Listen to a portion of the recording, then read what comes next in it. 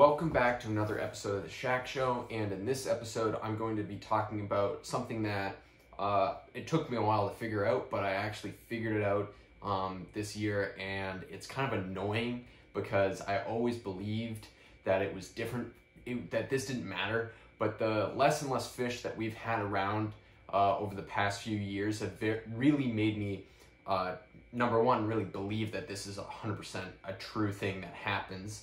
And number two, like, it really is gonna make or break the fact of why a spot is not producing or why a spot is producing. And it's just very unfortunate that we just don't have a lot of fish around anymore, because then this wouldn't even matter. But because we don't, you can do everything right and you can still not catch fish. And that's kind of what I'm gonna try to explain, why that happens, and what I found this year. So I wanted to talk about bass moving in waves. And yeah, we all know that bass move in waves in the fall and in the spring in a major way. To where, like, you can see, literally you'll be seeing like there being a ton more fish around, and then there not being as many fish around, and then all of a sudden there's a ton more fish around, and then you can follow them up and down the coast, both on the fall run and the spring run. And especially in the fall run, you can literally visually see the waves of fish because they'll be actually blitzing. It doesn't happen as often. You get blitzes in the spring, but it does happen depending on what the fish are feeding on and what's going on that spring. So I wanted to talk about this because I really learned it the hard way this year. I fish many different spots all over Cape Ann, but I've had a few in the past that are kind of my go-tos, and I'm sure everybody has those spots where, you know, they just really produce for you, and you catch fish there. And even if you're not like catching really big fish there, you know, they're kind of your go-to spots. You're really familiar with them. You've fished them tons and tons of times. And most of the time, the reason you fish them that much is because you're having some sort of success there. In my case, I was having a lot of success for many years catching extremely large bass there around the moon phases. I had everything dialed in. I mean, the tides, the wind, the current, the moon, like anything that could affect those fish, the bait, anything that could affect those fish, I had it dialed in, written up, and logged. And I knew for a fact that if the fish were feeding on this bait, they'd be here at this part of the tide, and they'd be there for, you know, for like this part of the tide in this spot, and then they move to this part of the tide. If there's a hurricane, they'll be feeding here at low tide and then feeding here at high tide. And like, I had it so dialed in, I could literally catch big bass no matter what the tides were in that spot. And if the wind direction was the way I wanted it, I could guarantee fish being there. And if it was not, I knew that it was going to be quiet, and I knew that if they were going to be anywhere, there's going to be a specific little corner that those bass would be in. And that was like 50% of the time when the wind was off the wrong direction, that you'd be able to find fish in that spot. So, but the one thing that was constant is if it was a new moon or a full moon, you'd 100% be catching big fish there. And that's what happened for years and years and years. I'm talking 5+ years. I fished the spot. I found it like 5 years ago. I fished the spot really hard. I caught bass. I mean, I've caught countless 25-pound bass, countless 35-pound bass, a dozen or more 40-pound bass, and even a few bass that were 50 inches, which I didn't get a weight on, that could have been right in that probably just shy of 50-pound size. But I've caught some serious bass there. I've lost some serious bass there. I've had epic nights there where you're catching dozens of really big bass. And then I've, you know, it's one of those places that I just have such a appreciation for, because it just has the perfect structure to hold big fish. You can get them during the day, you can get them at night. And then, you know, as the years progressed, that spot was getting worse and worse every year. The first year I fished it, obviously I didn't know as much as I did now about it, but I was still catching a lot of really nice fish there, and I knew certain parts of it, and I learned a lot, and I logged a lot, and I had certain theories, but I didn't know at the time, you know, why there's fish in certain areas at certain parts of the tide, which I do now. And looking back at it, me stumbling into these fish and then catching dozens of them, and they're all being 25 to 35 pounds during, you know, 5 years ago, I was like, I can't even imagine, if I had the knowledge I have now of that spot, how many big fish I would have caught back then. I mean, it would have been, and it was one of those spots where it's just super private, almost impossible to get to. And I had this one little tiny secret path to get in there, and You know, I somehow get in there and get yelled at, and was able to fish there during the day and at night, and was just very lucky to be able to fish there. And then the more that I fished it, it just was, it was one of those things that, like, yeah, I caught a lot of, I keep going on, like, I caught a lot of really nice fish, but each year, you know, I'd catch less fish, but I'd learn a lot. So then I'd end up catching somewhat of an equivalent amount of fish once I got really good at that spot to what I did back when the fishing was actually kind of okay in that area. And then through obviously a lot of our regulation problems and our commercial fishing problems, the commercial guys found that area out and they just drained it for 2-3 years, just draining the fish and draining the fish and draining the fish. And then it gets to where we are now, where, you know, you can fish that with all the perfect conditions in the right spot, and there might be fish there and there might not be. And then realizing why that is, and then realizing not only that in that spot, why is that the entirety of Cape Ann? And it really comes down to the way that the bass move.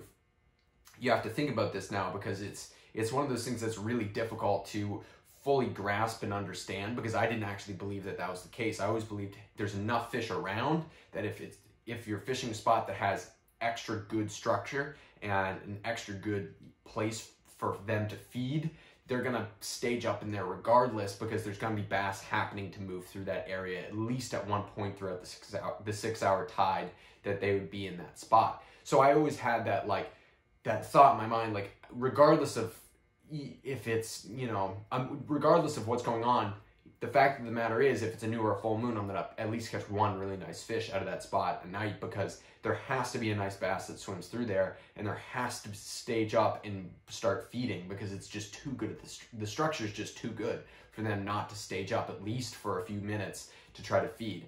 And that was my philosophy in that spot, and it worked for years. Like, I could go there, and at least, even on the slowest nights, I was pulling one bass that was like 25, even up to like 40 pounds. Like, you'd be unlucky to not catch a bass, or at least get a hit and run of like a bigger fish when it was a full or new moon. And you would have good fishing in that spot from 3 days before the full or the new moon, during the full or new moon, and then 3 days after.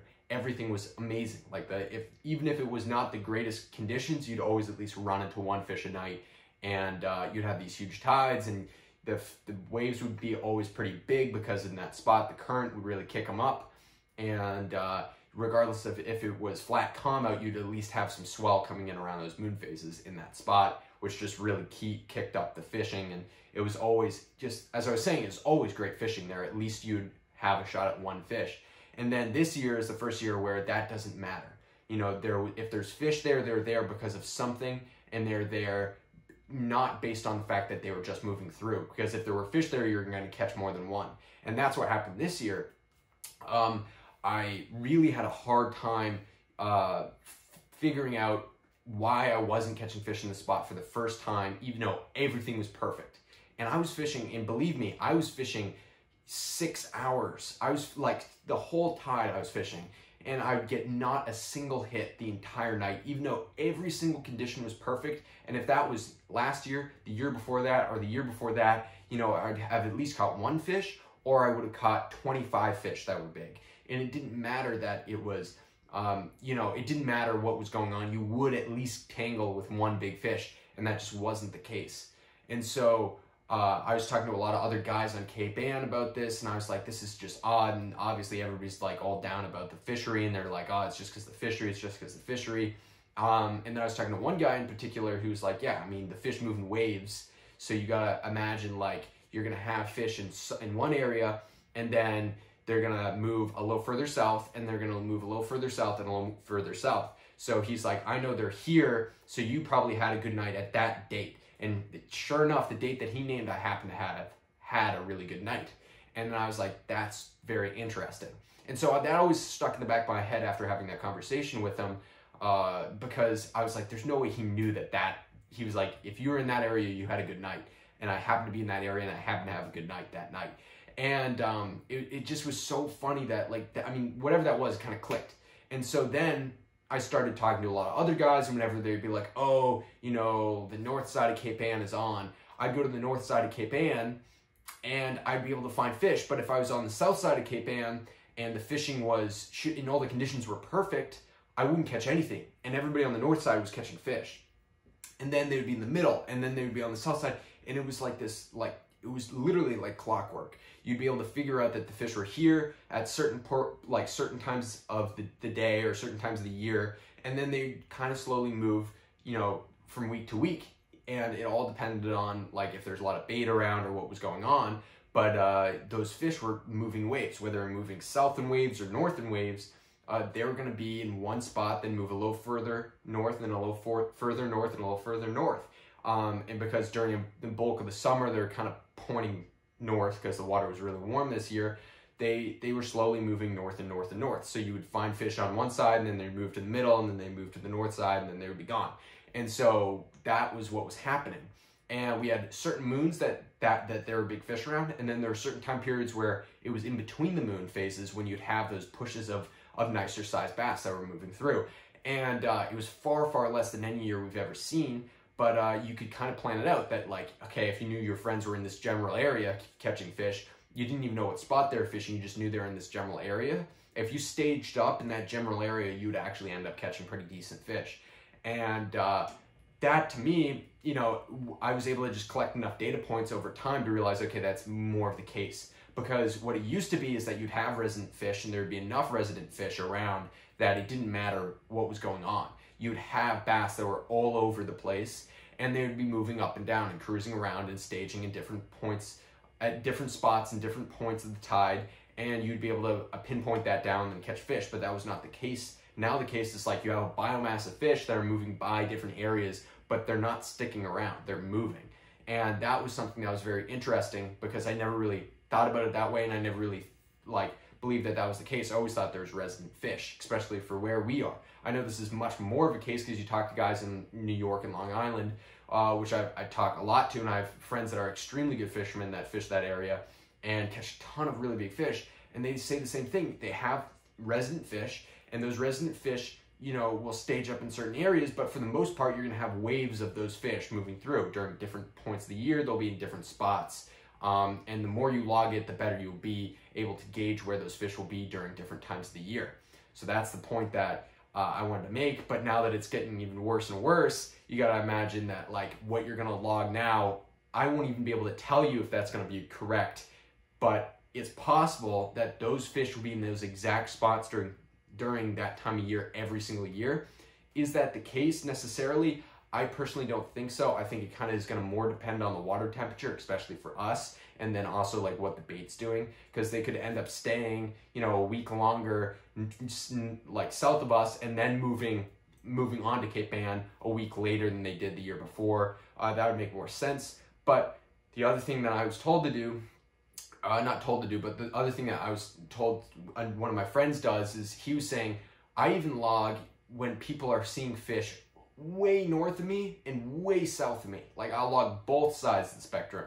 And that's very interesting because he's like, whenever I get a text saying, oh, this general area is on, he'll log it even if it's way north of him. Because he's like, everything, then, like, you know, a few weeks later I get a little further, so say they're way north, and then all of a sudden you're logging them from each little stage of where they are down the coast. And then you kind of have a knowledge of where they're going to be at different times of the year, depending on the water temperature, and then you can log, and then this gets even crazier because then you can log, like, okay, the water temp was here, so, and they were, there was this weather event, and then they showed up here. And that's what he was talking about, logging. And I hope this makes sense to you guys, because it's actually really complicated. And it was hard for me to wrap my head around until I realized that this is the day and age in the fishery that we live in. Like, we got to do stuff like this to be able to actually pinpoint when the bass are going to be in your area so that you can fish the most effectively. So I'm almost thinking of the whole coast as just one giant area. And if you can imagine that one giant area during different times of the year, obviously is going to be good.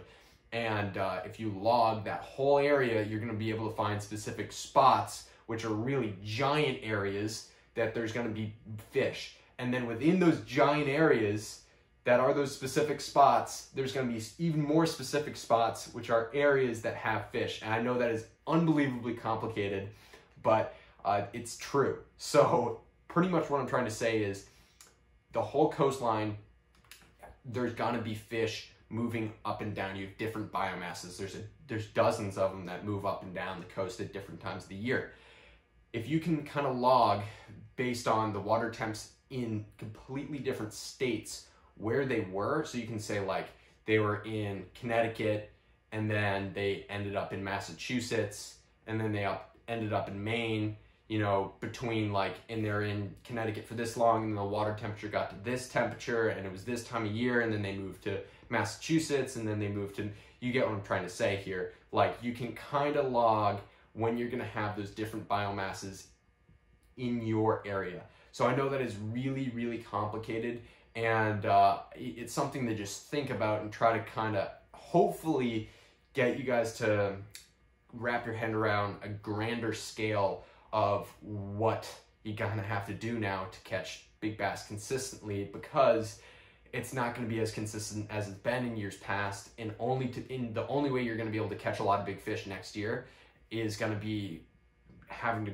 be really smart about it. Because if you think that you're going to be able to go into last year like you did the year before or the year before, like I did going into this season, it's just not going to work out for you. Like it didn't really work out for me this year. I got very lucky and I had some amazing nights, but they were luck. Believe me, like I was just trying new things and trying out new spots, and I just happened upon some fish and, you know, talked to guys that fish those areas a lot, and we're like, this is an unheard of night to have there.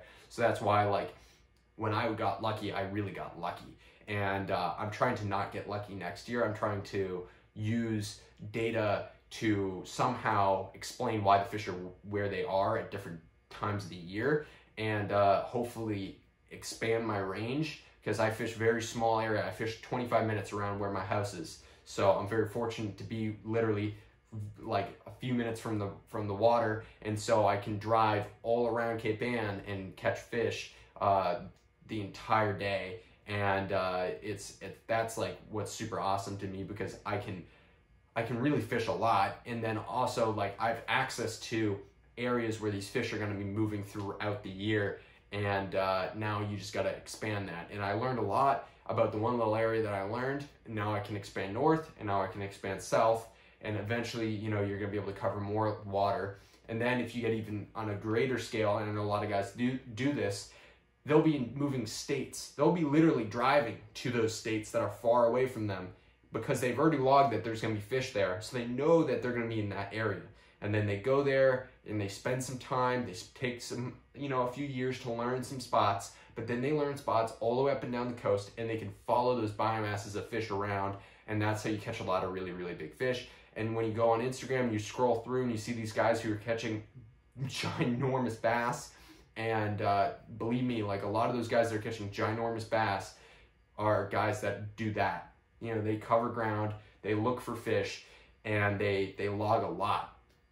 I thought that was something interesting I should talk about, because I there's a lot of stuff that I, you know, have spinning around my head for next season. I know our season's not technically over. I mean, you could go out right now and grind for a few schoolies, but for the most part, we don't have any fish of real size around and substance around. So I haven't been doing a lot of fishing. I poke around a little bit here and there, but as far as the really getting down and dirty and trying to find these big bass for next season goes, it's going to be unbelievably hard. You know, I talked to a lot of guys around me who are just like, they're really, really good fishermen, and they're not humble at all, and they think they're the best, and they think that they catch all the big fish in the world, and there's like no issues with catching big fish for them. And they're like, I don't know what's going to happen next season. It's going to be really, really tough to catch big fish. And when they're saying that, that's when I get a little worried and kind of think on these greater scales of how can you kind of outsmart the fish and outsmart the bad fishery, and kind of use it in your own way to be able to have the greatest success possible next season. So I know this is a pretty complicated topic, and I know if you're kind of a beginner surfcaster, this is going to be a little bit difficult to grasp and seem very daunting to think about. But believe me, on a smaller scale, you can kind of figure that whole thing out. As I was saying, one small area like Cape Ann, which is, you know, whatever, I can drive the whole thing in 25 minutes. That's not very far. Those bass are going to be during different weeks and months of the season. They're going to be at different points on Cape Ann, and you can log that stuff. And really what I'm saying is you should log that stuff. If you're in a spot and you're catching fish, that's amazing. Catch fish there as much as you can, even if you're catching schoolies. If it seems to slow down, don't be afraid to try a new area, try new spots, move north, move south, try a few spots that are not where that is, because it's more than likely, you know, those bass that were there have moved, because now it's like, now there's not bass that stay in one spot all season. Like we had bass that were like almost resident fish in certain spots. Like you could go there, and I kid you not, they're probably the same bass every single tide that were in those spots that love to feed there. And those were those fish that have now been, unfortunately, and it's true, the commercial guys have drained them. And especially those fish in particular, the commercial guys have 100% drained them, because I've been there during the day and I've had commercial guys pull their boat 4 feet away from the rock that I'm fishing on, throw adult bunker out there, catch 6 30-pound bass and drive away with them. So it's just really brutal when you see something like that happening day after day, and times hundreds of them in your zone, and you know that, you know, each year it's been getting worse and worse in that exact spot, to the point that you are almost not going to fish that spot next year, because you don't think that there's going to be fish there because of how badly it was pulled from commercial fishermen. Anyway, that was a little bit of a rant that I went on as well, so I apologize about that. But thank you guys so much for watching this video. Please like and subscribe. It really helps me out if you can do that. And I'll see you next time.